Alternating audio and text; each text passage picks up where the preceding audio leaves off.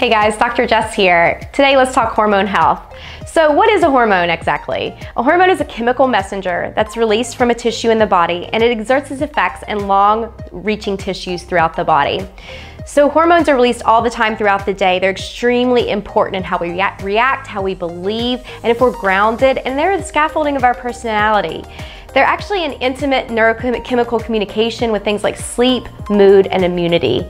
So if our hormones are imbalanced, we might not feel like ourselves at all. We may have trouble sleeping, we may have poor immunity, poor gut health, and have unstable moods and mood swings.